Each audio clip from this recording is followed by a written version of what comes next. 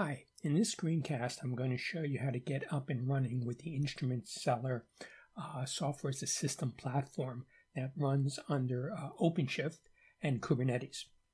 And what I'm going to do is I'm going to show you how to install Microshift, which is a condensed version of OpenShift, and then I'm going to show you how to install the Instrument Reseller code on Kubernetes, which is running under OpenShift. And then I'm going to show you how to configure and run the tenants. But before we get started, let me go over the basic structure of the application. Instrument Resellers is a multi-tenant application that runs under Kubernetes. And there are three tenants, one's called K8s clarinets, the other one's called Betty's brass, and the last one's called Sydney's saxophones. And they run under a single Kubernetes cluster, and the way that each tenant achieves isolation is through a distinct Kubernetes namespace dedicated to each tenant. The tenants all share the same code base, and the code base is stored as container images in a K8s image repository, as you can see on the left. There are two images. One's called Instrument Reseller Cedar, and the other one's called Instrument Reseller. Instrument Reseller Cedar runs as a init container under Kubernetes, and its job is to put in some seed data for each tenant. And each tenant will have data specific to its instrument type. For example, K8s clarinets will have clarinet data, and Betty's brass will have brass data, and Sydney's saxophones will have saxophone data. The second container, called Instrument Reseller, is the actual application code that each tenant will use. Each tenant will have an instance of the application code. The code is generic, but between the specifics of the Instrument Reseller's data and the generic nature of the application logic, we get a distinct tenant for each application running in the cluster. So that's how it works. And so let's get down to business and show you how it's all going to go. Inside of the screen, you can see that there is a terminal window into a Fedora server. And the Fedora server is where the OpenShift Kubernetes cluster will run. But as I mentioned earlier, we're going to use Microshift, which is a condensed version of OpenShift. And then on the right-hand side of the screen, you can see that we have the Microshift Getting Started page. So what we're going to do now is we're going to install Microshift. So the first thing we need to do is to install the Creo container runtime. Microshift likes that.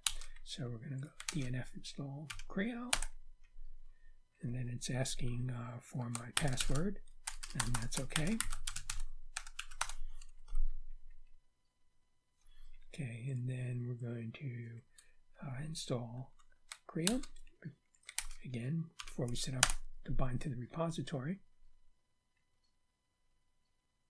And this just takes a little bit.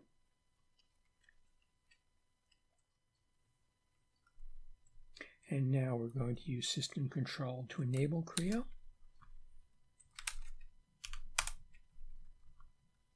And that's done. Now we need to install Microshift. So let me clear the screen so you get a better view. Okay, let's bind to a repository. Okay, let's install Microshift.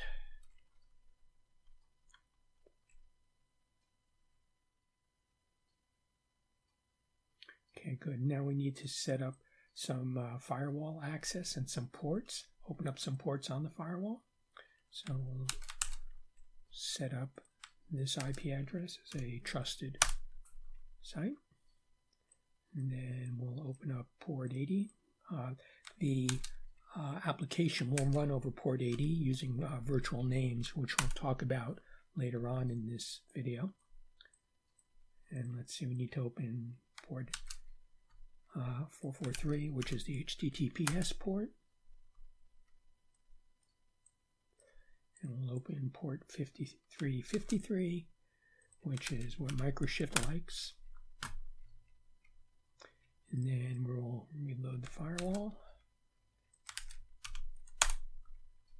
And then we'll use system control to enable Microshift.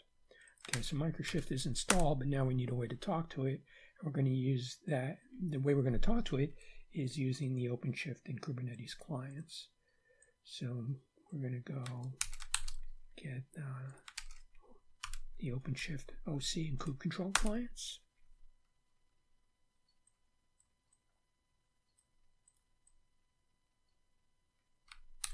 Let's decompress those tar files. Now we need to create a directory where the Kubernetes configuration file will go. So we'll do that. And now we'll do here. Then we'll move the configuration file into a friendly place on the Fedora server. And now let's do OC get pods. Let's see what's going on here. There's no resources found. Okay, let's do this. Let's just do all namespaces.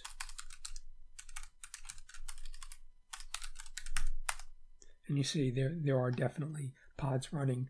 Some of the pods are working their way up to get up and running. It takes a little bit. There's a lot going on in the background. But now Microshift, which is the condensed version of OpenShift, is installed and running. So that part's done. All right, so the next thing we need to do is we need to install the source code. And the source code lives in a Red Hat repository called Instrument Resellers. There it is. So let's go clone the source code into the Fedora server. And I'm going to do that by copying and pasting, because as you're seeing, I'm probably not the best typist in the world. As you can see, let's see here. As you can see, I'm not even the best copy and pastist in the world. But let's try that again. All right. Okay, so now we have the source code. You can see it's in Instrument Resellers. So let's go into Instrument Resellers, and then we'll go into the OpenShift directory. This is all the code. This is the source code, the documentation, everything you need to know about the project is in here. And most of the work has been done already. Actually, all the work has been done already. The only thing we really need to do is to bind an external MongoDB database into the Kubernetes manifest files. So let me make this a little bigger here. Let me send this down because we're not going to be using this again for a while. And let me make a nice big screen here so you can see it. And let me clear the screen. And now if you look in here, you'll see there's these YAML files. There's a YAML file for each tenant, brass, clarinet, and saxophone. And within the YAML file is actually a manifest declaration for each resource that the tenant will use, each Kubernetes resource. So let's take a look at brass YAML. And we'll do this by going cat brass.yaml. And you can see this is the manifest file in YAML, and here are all the resources. So let's go through the resources one at a time. The namespace resource is called Betty's Brass, so the namespace is how each tenant is isolated in the cluster. Then we have a deployment, and a deployment defines what pods are going to be running within the cluster for the tenant. And if we scroll down under the deployment, you'll see there are two types of pods.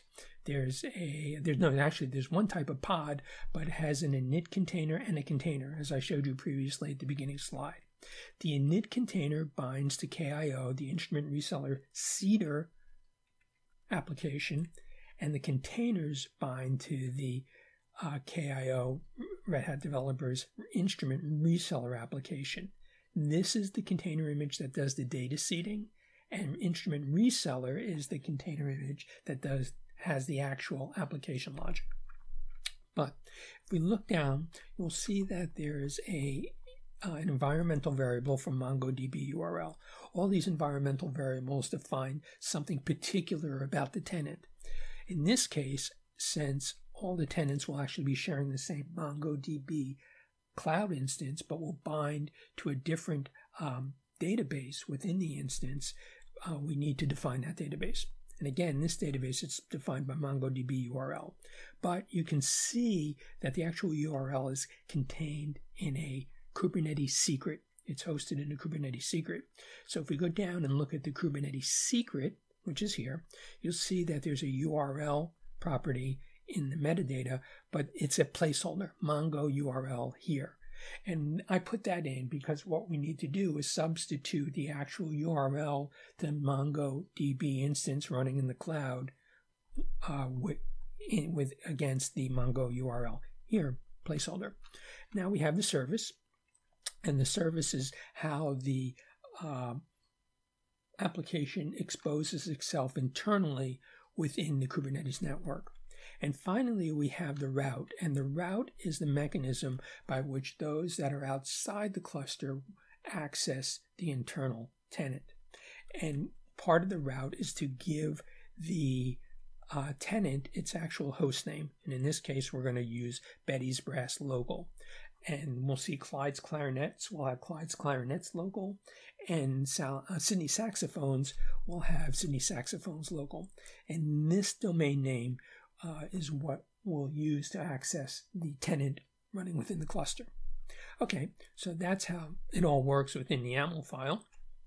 Now we need to do is bind it, and it being the MongoDB instance. So let's go back again here. And again, you can see that I created a utility shell script called setMongoURL. And the way setMongoURL works is you go sh, and then we go set Mongo URL, and it takes as a parameter the URL to the MongoDB database running in the cloud. And I'm going to cut and paste that in here.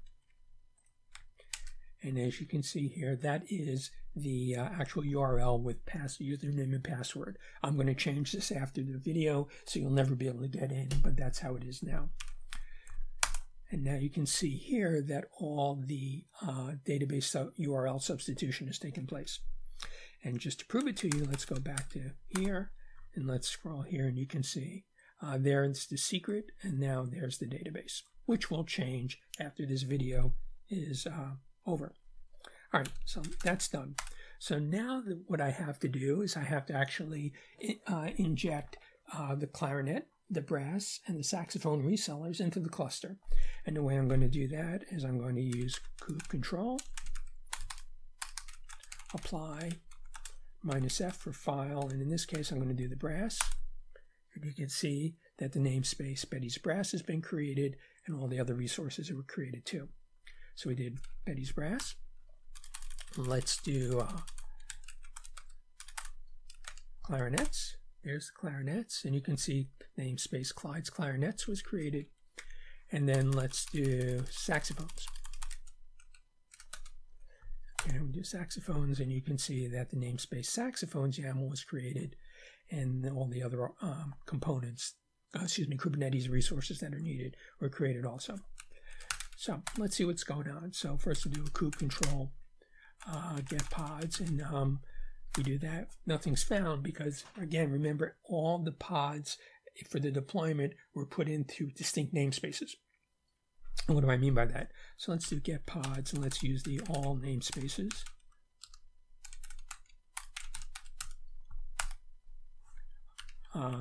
And again, bad typing. Let's type kube control, which is the Kubernetes client. And you can see here, and what you can see now is that in the namespace Betty's Brass, that the init containers are running. In Clyde's Clarinets, the init containers are running. And in Sydney Saxophones, the init containers are running. So everybody's trying to get up and running. And let's take another look. Okay, and let's see, the pods are initializing. Good, so things are happening in there. It takes a little while for this to spin up. Let's take another look. Okay, and everybody's running. So right here, right now, the tenants have been installed. But there's one last little thing we need to do. And I'm going to do this. Let's do OC get routes. I'll use the OpenShift container client. OpenShift client. OC will do get routes. And we'll do all namespaces. And as you can see, here are the routes going to each tenant. Betty's Brass local, Clyde's Clarinets local, and Sydney Saxophones local. Now, this is fine, but there's only one problem.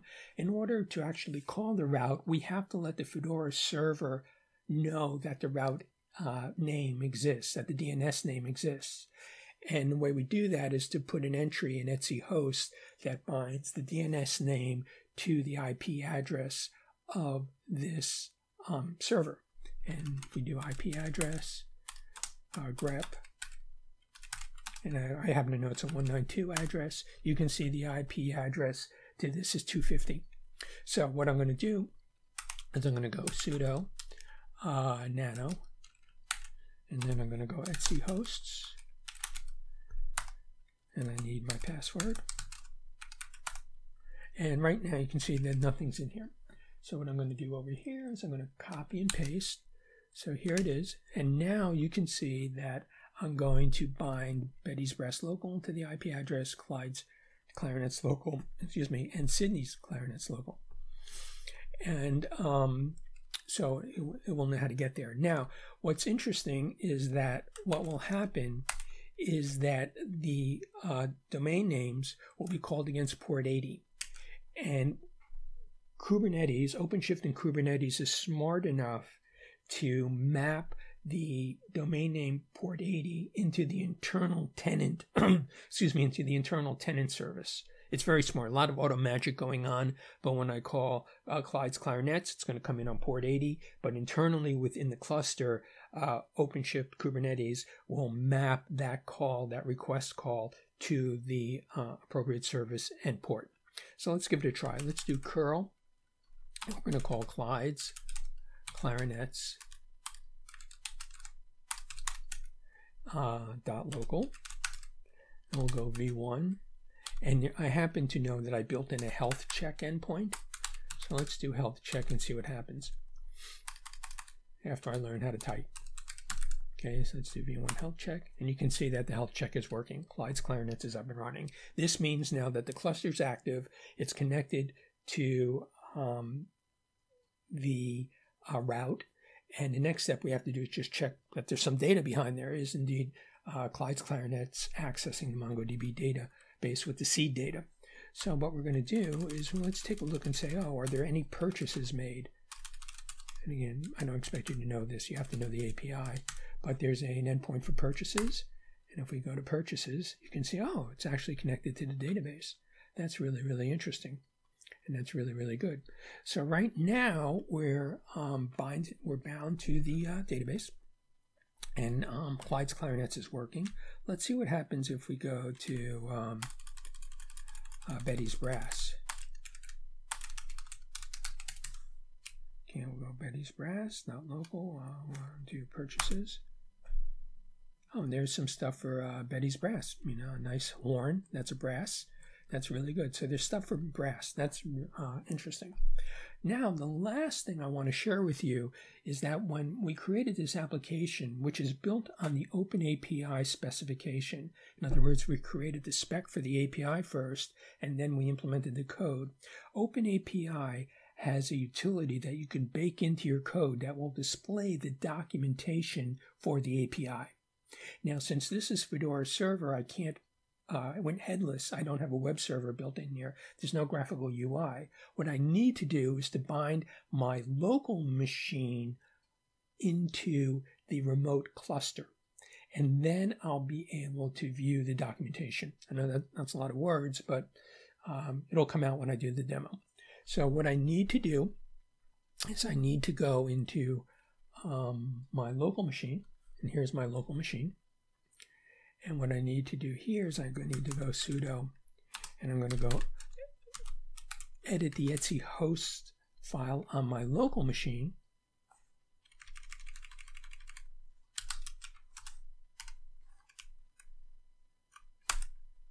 And I need to put in my password. After I learn how to type.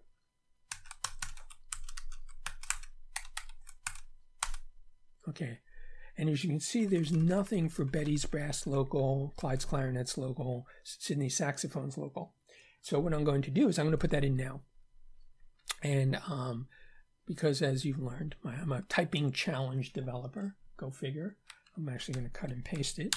Let's see if I'm not cut and paste challenged. Okay, there you go. And now what it's saying, okay, my local Etsy host knows how to call the IP address of 250 using the domain name, and that will map into the cluster, into the tenant service running within the cluster against its own internal IP address. Boy, that was a mouthful. You don't have to understand it all, but the important thing is now I can use my web browser to actually view the documentation running on the internal server, Fedora server.